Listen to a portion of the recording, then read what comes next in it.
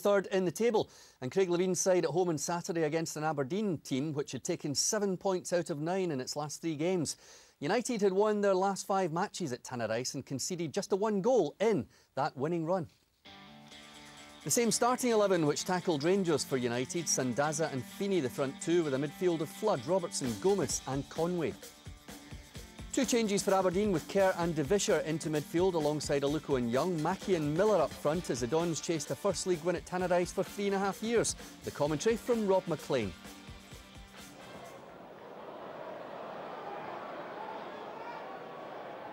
Kicked in by Morgado Gomez. Hesitation from Zander Diamond. And Francisco Sandaza has his 5th goal of the season.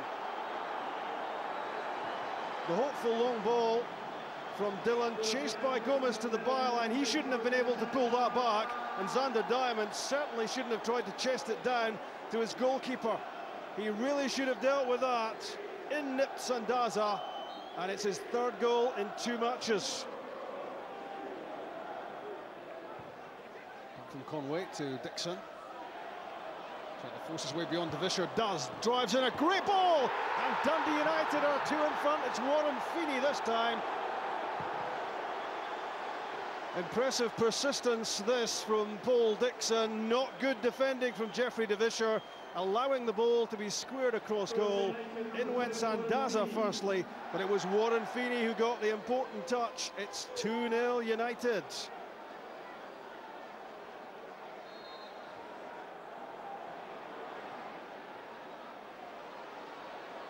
Sandaza threatening to do yet more damage.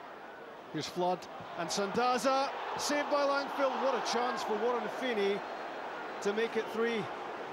For Feeney, having scored his 1st competitive goal for United, to then get his 2nd. Lovely exchange between Sandaza and Flood. Langfield save, and that should have been in. It's Lee Miller, and it's off the post. What a save by Lucas Aluska. The fingertips of the Dundee United goalkeeper, so impressive at Ibrox on Tuesday night. Divert that Miller free kick onto the upright.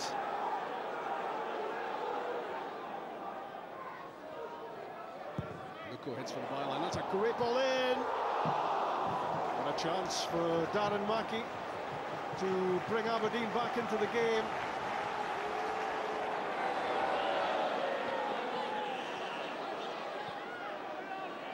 Lays it back. Ricky Foster's cross. Lee Miller's there. What a save from Lucas Aluska. Well, he defied Rangers time and again in midweek, and he's at it again to keep his side 2 goals in front. Good reactions, good reflexes.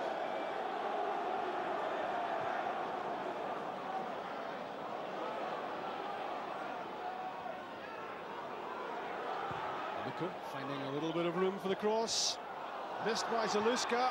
Back in from Miller, and Darren Mackie brings Aberdeen back to life. The goalkeeper got himself a little bit lost under Aluko's cross. Miller kept it in, and it was deadly Darren Mackie to give Aberdeen hope. It's 2-1. Kerr under pressure from Robertson. And Scott Robertson has a chance to set up Sandaza, and it's wide. What an opportunity, 15 minutes from time, to wrap up the points. Mulgrew driven in for Lee Miller. What a save by Zaluska, but Darren Mackie is following up to square it. 2 minutes from time, but it's not going to count.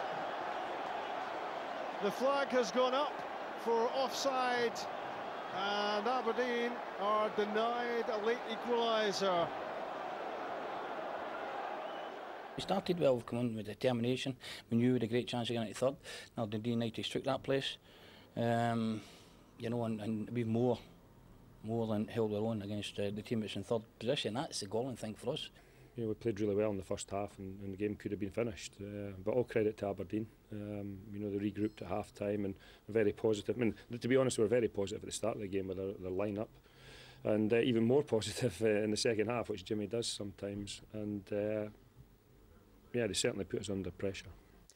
Ian, United 6 straight home wins now, unbeaten in the last 9 games. We can see why they're third, can't we? Yeah, good team. Got off to a slow start this season. We played them at Easter Road and beat them 2-1, where they were probably a bit unfortunate to go away with nothing that day. They've picked up very well since then. Obviously the draw at Ibrox was a great result, and they were a bit gutted not to get the 3 points. But we've seen there at home, they're formidable. To go 2-0 down there, it's a mountain to climb. Jim, we can debate how unfortunate Aberdeen were by having a look at the United goals first of all and questioning the defending. Yeah, it was a tale of two defences, a rock solid Dundee United defence, as you say, Jim. Only conceded only 2 goals now, and shocking Aberdeen defending. First of all, Scott Seven just got to put that ball in the stand, and then Xander Dimes got a chance to rectify it, but he makes a calamitous mistake as well. And before you know it, you're a goal down in the very, very early stages. Sandaza anticipates it, good striking play here. I mean, Paul Dixon, everyone knows he's left-footed, but he's just sheer determination there to get past the Fisher, and he's got to do better than that. And then, again, for me, the ball should be cut out at the front post. No one cuts it out, it's an easy tap-in for Warren Feeney, but poor defending from Aberdeen there. And, that's something that's blighted them right through the season, although they have, to be fair, got injuries to Mayer and Considine, which, did mean they had to make 1 or 2 changes at the back. 2-0 for Dundee United after 14 minutes. Aberdeen did get better. They did score a goal through Darren Mackey and took it particularly well, despite the fact Zaluska had a great game up until this point, Ian. Yeah, Lee Miller does well, getting the ball back in, and Mackey's jumped early.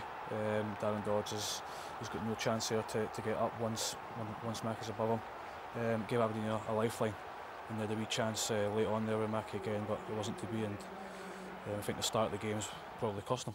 It was a lifeline at 2-1, but then this happened. When we saw this for the first time, I think we thought it's the equaliser, Jim, but when you see the replay, he's probably slightly offside. Yeah, I mean, it's a ball on the chill and the grooves. I mean, he gambles, and he's got to gamble there, and he thinks it's just a tap-in, but we don't have a great angle on it, Jim, but he does look just offside there. Yeah. And although Zaluska makes a good save, Mackey, unfortunately, signalled with the assistant, but he just looks ahead of the player there, just in behind Darren Dodds. And if that's the case, then he has to be judged offside. Dundee United look a very, very difficult team to play against, you. They are. They're strong. Their centre-backs are big guys. They've got great pace in midfield. And obviously their strike force at the moment is on fire. Sandaza's come into a great game. I remember Craig Levein saying at the start of the season he was a good player. He got off to a slow start, but he's firing all cylinders now. So we've got the makings of a good squad. Wednesday. It's never easy at Tannadice, but obviously we got there on Wednesday night, and we're trying to get ourselves picked up after the weekend. And they've got to get past this goalkeeper. He's in top form, Zaluska, Jim. Yeah, Zaluska's been outstanding. He's been a great signing, and he's pulling off a range of saves. I mean, that one I thought was a fantastic save, because I think it goes through the wall. You see it here. The ball, he goes round it, but one breaks from the outside, and the goalkeeper's got to push it away. He said he had a fantastic match against Rangers, even though he lost 3 goals. And, with, as I say, the 2 banks of 4, I felt that they're very, very consistent, Dundee United now. They don't really change their back 4 or their midfield. And with a top-class goalkeeper behind them, they're a very difficult side to break down.